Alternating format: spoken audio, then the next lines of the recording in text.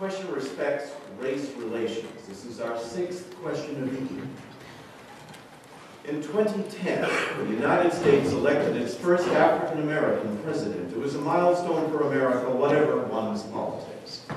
Yet, within that very president's first term, the white policeman arrested a black college professor in Cambridge, Massachusetts, seemingly for breaking into his own home. Tonight, the nation grapples with the shooting of an unarmed black youth in the state of Florida. In the state of Texas, the United States Justice Department has filed suit to block the implementation of new voter ID laws, said by some to unfairly target minority voters. Now, each of these cases and others have been and remain controversial. Maine today is the least diverse state in the United States, according to the 2010 National Census.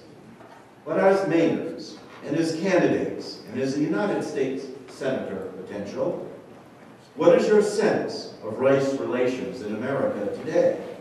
And what role, if any, in that picture does the federal government have to play? And we would start with Ms. Dill, 3 minutes. Well, thank you for that question.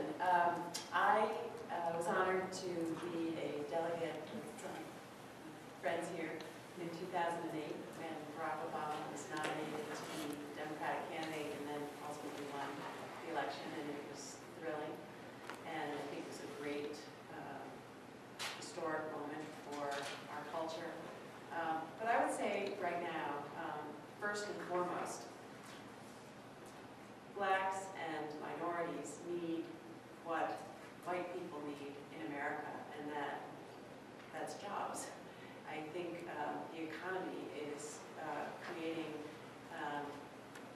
turmoil within families and communities, and there's just a struggle that is apparent at every level of society. So in order to improve everything, including race relations, we need to move forward with getting this economy on track. And I would suggest just briefly that the way to do that is through investment in infrastructure, making sure that our children are educated, putting resources towards education, research, and development, and obviously changing the landscape in terms of the way we tax, creating an economy that's fair, everybody pays their fair share. So the big picture is that we need jobs. Jobs will help blacks, jobs will help whites, jobs will help everyone in America. With respect to some of the very controversial examples that were given, the Pollard Martin case is something that raises a lot of issues, not just race. Gun laws, the role of organizations like ALEC that have created these stand your ground laws across the country that enable racists to be empowered and commit violent crimes against minorities and not be held accountable.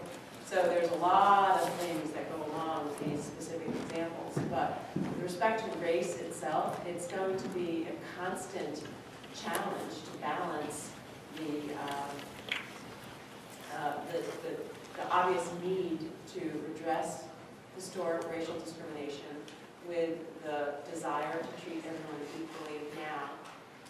I would say that in terms of Maine, I just came from the Cesar Chavez event at First Parish Church, and what they're trying to do there is, I mean, we do not only have the whitest population in Maine, we have the oldest population, and so if we're going to move forward as a society and as a community here in Maine, we need new people, we need people to come in and work, and I would suggest that Maine welcome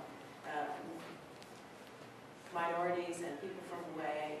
I would love to see a more diverse population here. I think it would be healthy for our economy, healthy for our community, and address some of these race questions that come up in some of these examples that you gave. Thank you.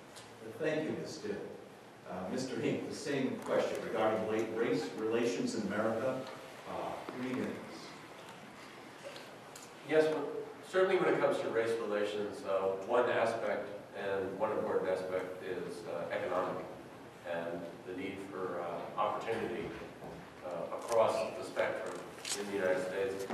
You saw that was increased increasingly the theme that Reverend Dr. Martin Luther King had late in his efforts to improve the situation for Black Americans and other Americans in the United States. I do think that we have made some improvement since then, but you could overemphasize that when you see how deep-seated sometimes racial animus can be. You know, the case of Trayvon Martin, although we don't have all the facts, one of the problems is it didn't appear as though the local authorities were that interested in gathering the facts once the observables had been assessed, and it didn't seem as though the victim brought the same response that you would expect we would get from our police. I think there's a federal role. That case isn't federal. That needs to be handled locally. A U.S. Senator would really have nothing to do with that. However, the civil rights legislation was important in America. I support it.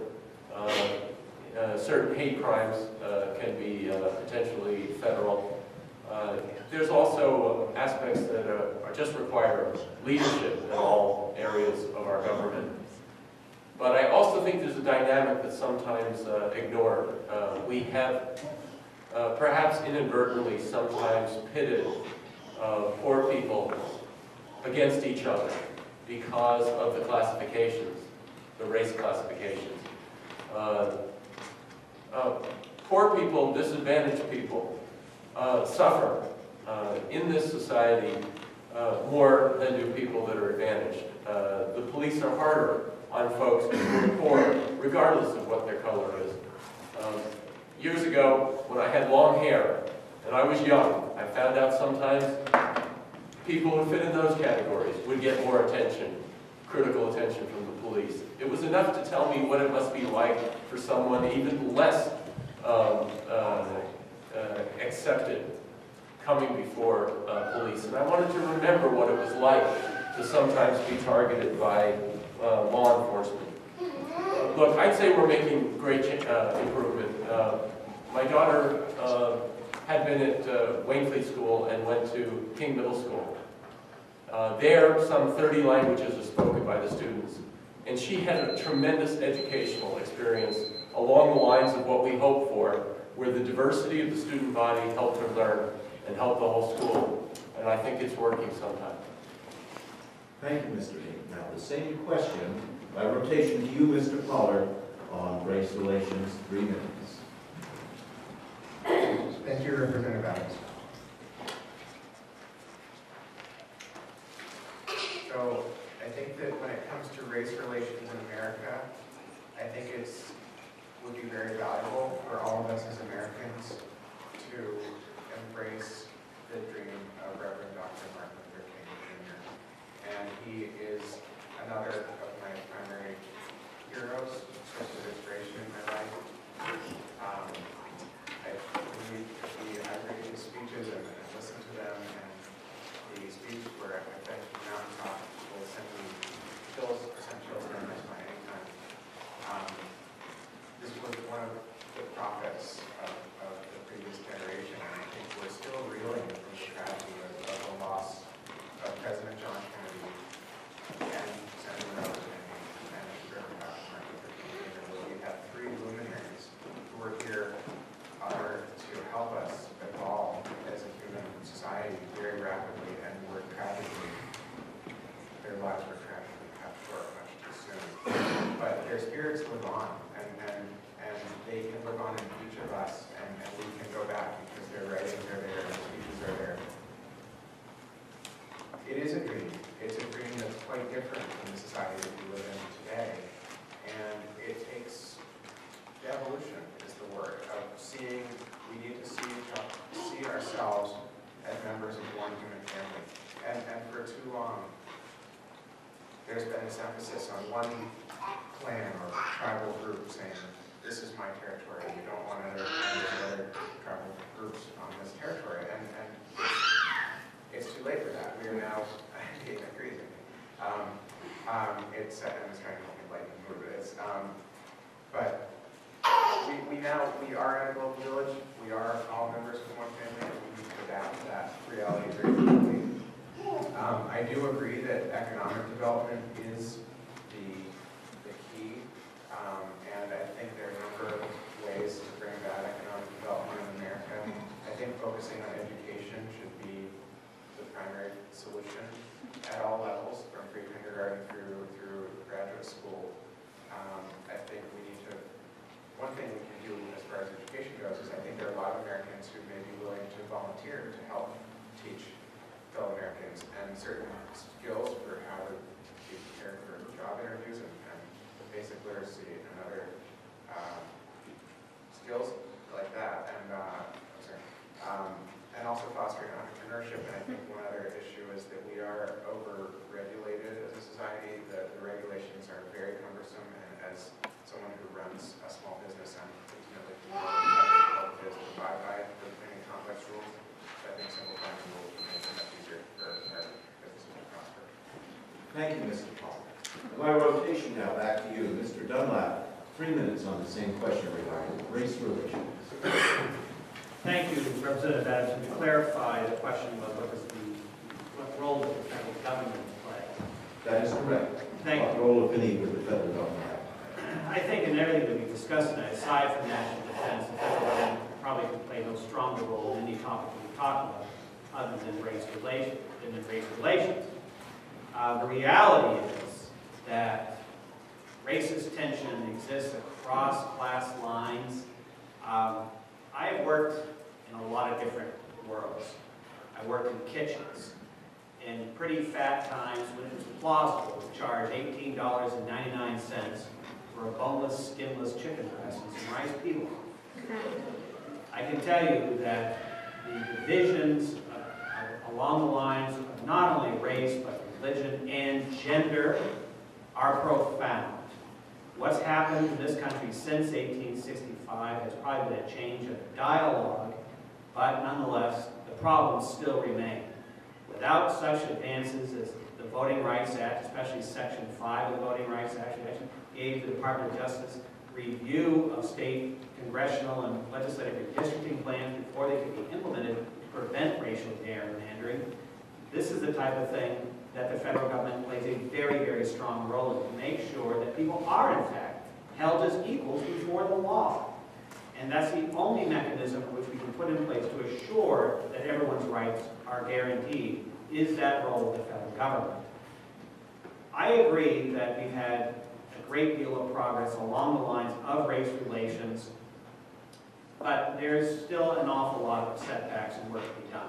One of the things that Representative Adams referred to in his opening remarks on this question was the issue of voter ID laws. We are still struggling under this cloud of the Federal Real ID Act, which was supposed to make us safer. And I will challenge anyone that has made anybody safer, because the terrorists that attacked us didn't get into the country with state driver's licenses. They got into the country with visas issued by the United States Department of State. Indeed, it's probably the most cynical anti-immigrant piece of legislation we've seen since the Chinese Exclusion Acts of the 1870s. The federal government has a very, very strong role to play here. It has a great deal of influence on how we approach each other within our communities, because there is that assurance that people are to be treated equally regardless of their race, regardless of their nationality, regardless of their religion, and we have yet to include gender in that pantheon of equality which we should be doing as a nation and